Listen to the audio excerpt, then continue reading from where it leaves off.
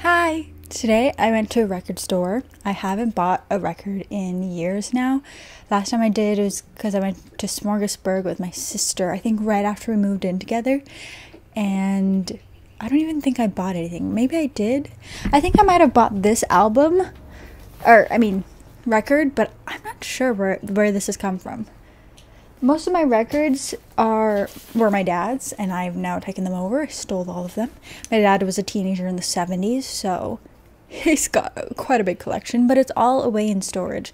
And so because of that, over the past few years, I haven't really been using my record player. There she is. So pretty. It was my grandfather's before. I think my dad gave it to my grandpa, so that's not full circle, but I think that's kind of funny.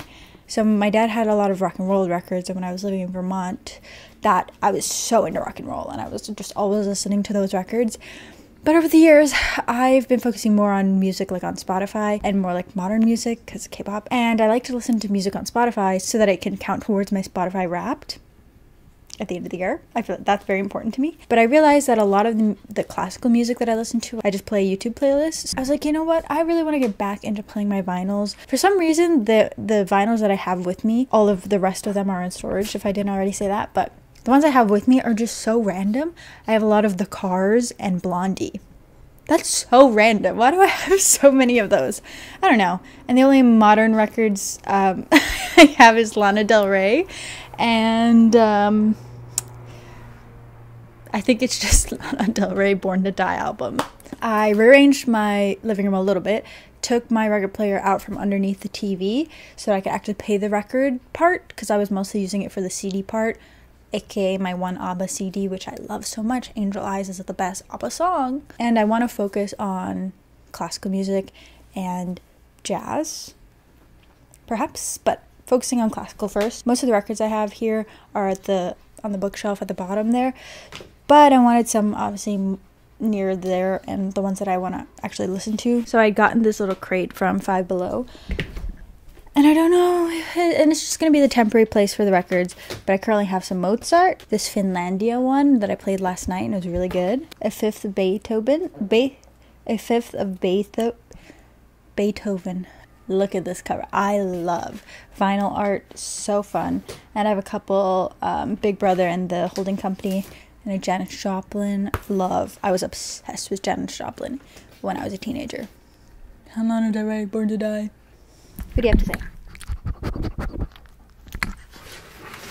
Hope you enjoyed that Dougie ASMR. What I have gotten, I decided to do a little bit of a splurge, okay? Because I got an order in and I was like, you know what?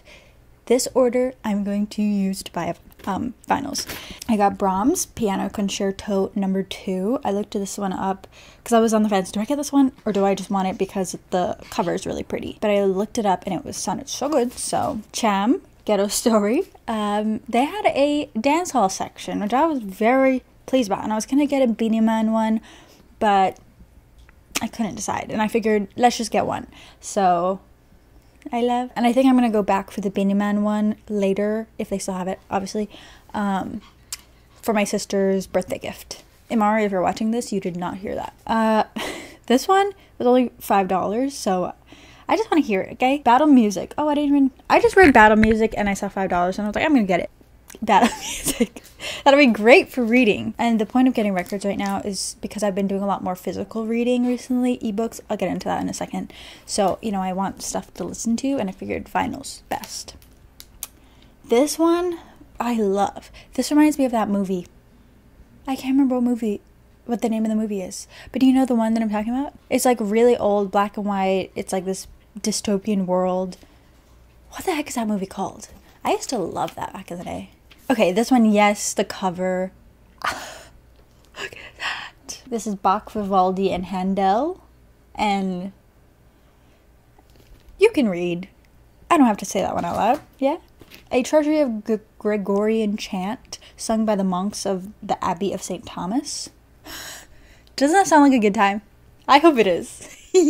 I haven't bought records in so long, and it's good to be getting back into it because I love the going to a record store and you can't listen to any of the music. You can kind of look it up, but a lot of them you're not going to find exactly what the record is.